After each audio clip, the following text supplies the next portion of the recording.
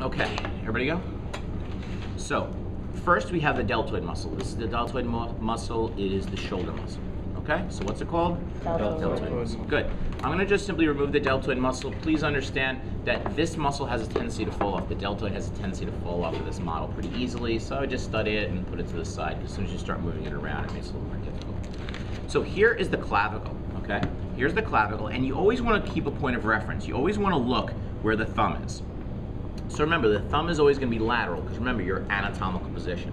So the thumb is going to be lateral, the pinky is going to be medial. The difficult thing about this model is that they don't have the arm perfectly laid out this in a directly anterior direction, posterior direction. They actually have it turned slightly. So you need to keep that in mind, is that they've actually turned the model slightly, okay, the arm. So this is all lateral, and therefore this is all medial. This is where your armpit would be. So everybody see that? So it sits like this. So everybody see that? Here's the clavicle, this is where the shoulder would be, here's your scapula, okay? So this right here is the pectoralis major muscle. Your pectoralis major muscle is your chest muscle. What they've done is they've cut the pectoralis major muscle. That's why you're seeing it this way, okay? So you're seeing just a segment of it. Does everybody understand that? So this right here is the pectoralis major muscle. Next, when we have the muscles here, okay, we have the scapula here. Now, this is the spine of the scapula. If you remember, the fossa that's above the spine of the scapula is called the what? Supraspinous fossa. The muscle that's above it, or that's in that fossa, is called the supraspinatus muscle. Does everybody get that? Supraspinatus muscle. The muscle that's below it is called the infraspinatus muscle, okay? So the muscle that's below it is called the infraspinatus muscle. So supraspinatus, infraspinatus.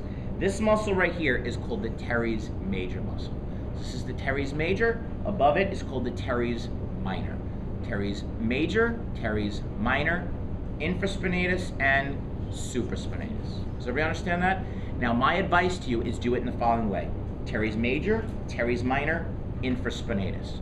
Why do I say that? Because these look like different muscles. Does everybody understand that? So even if I put a sticker anywhere along here, you still want to start from the bottom and go what? Teres major, teres minor, infraspinatus, supraspinatus. Does everybody get that? Teres major, teres minor, infraspinatus, supraspinatus. Okay? If you remember, the opposite side was the subscapular fossa. What's the name of this muscle? Subscapularis. Does everybody understand that? So this muscle right here is called the what? Subscapularis. So here we have teres major, teres minor, infraspinatus, supraspinatus, and subscapularis. Now look where teres major goes. Teres major goes behind this muscle. Teres minor goes to the other side of that muscle. So basically splits like this. So teres major and teres minor basically goes like that. Okay? Okay. Next, if we look right here, this right here is a muscle and the tendon. Now all these things in white, here, here, here, here, all here, here, are all going to be tendons. Okay? So all of these white structures are tendons. Okay? The muscle is going to be in red. Okay, or orange, or whatever color you want to call this. It should be really a red color. Okay, so this right here is actually part of the latissimus dorsi. Now, latissimus dorsi is on your back. It's right back here. Does everybody understand that? That's your back, the latissimus dorsi. This is the latissimus dorsi. It goes to the humerus. Okay? We're going to see that in a little while to see actually what the latissimus dorsi looks like. Now, what did we call the upper arm? The upper arm was known as the what? Brachium. Good. So this area right here is the brachium. This muscle right here is called the biceps brachii. Where does brachii indicate? Brachium. And biceps indicates what? Two. So we have one and we have what? Two. Does everybody understand that? So there are two parts to it. Okay? So if you look right here, everybody see how there's like a division right here? Everybody see how there's like a division right there? That's indicating those two parts. Okay? And they're known as heads. Okay? So you have two heads to this biceps brachii muscle. You have what we call a long head and a short head. Now look at the thumb. The thumb is going to indicate lateral, right?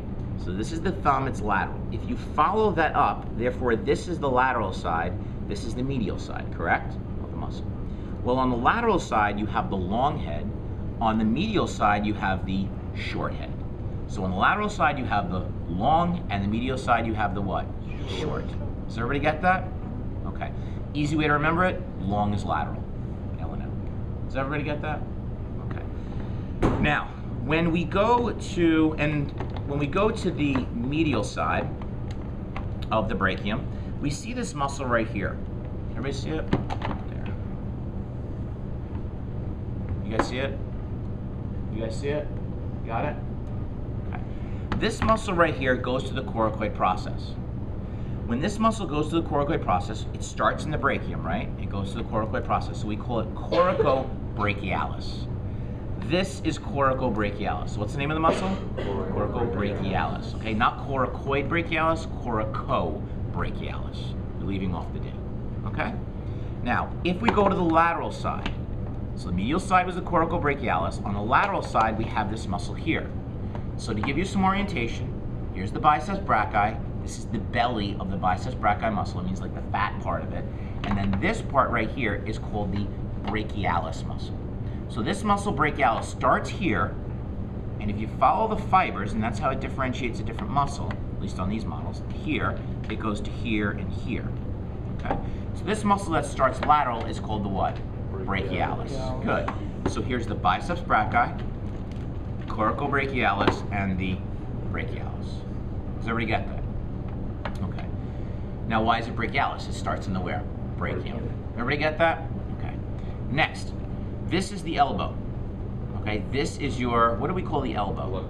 Olecranon. Excellent. So this is the olecranon. All of this in white, is this muscle?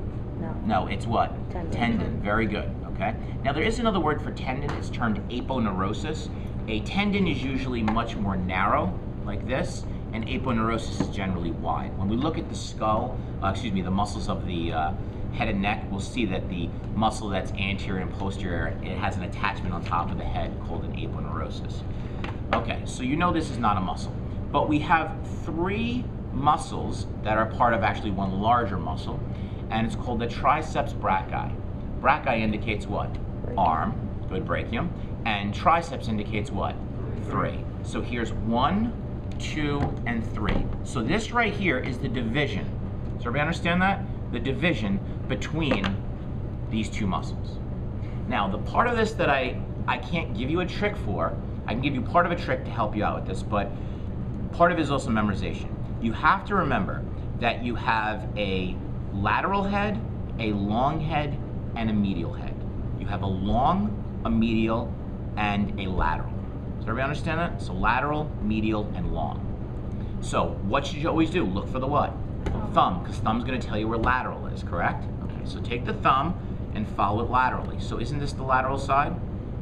Isn't this the lateral side if that's the thumb? Yeah. So this is this the lateral head or the medial head or long head? What do you think?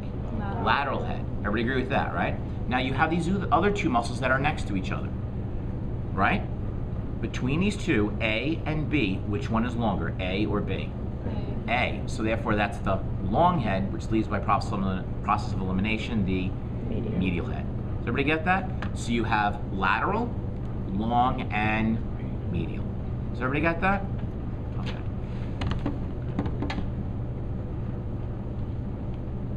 Done.